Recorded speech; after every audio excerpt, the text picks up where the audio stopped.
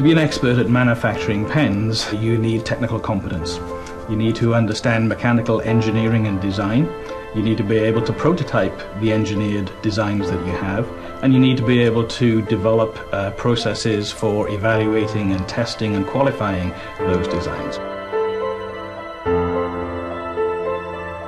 Pour les tests mécaniques, nous avons toute une batterie de bancs d'essai qui nous permet de qualifier aussi bien les ouvertures, fermetures de stylos que les articulations de clips,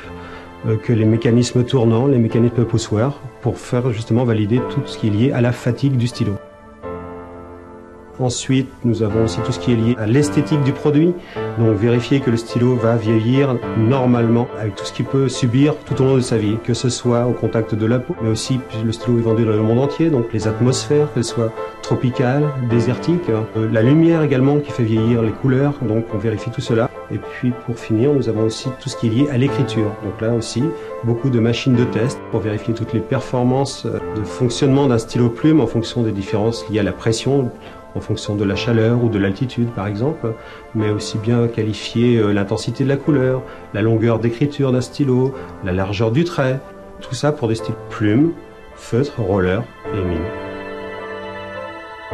We also work very closely with some of our key suppliers to ensure that we can push the limits of their capabilities to help us deliver against what the consumer is expecting of us. So as we enter into partnerships with external experts, we leverage their knowledge and it's a complement to some of the engineering knowledge and expertise that we have internally.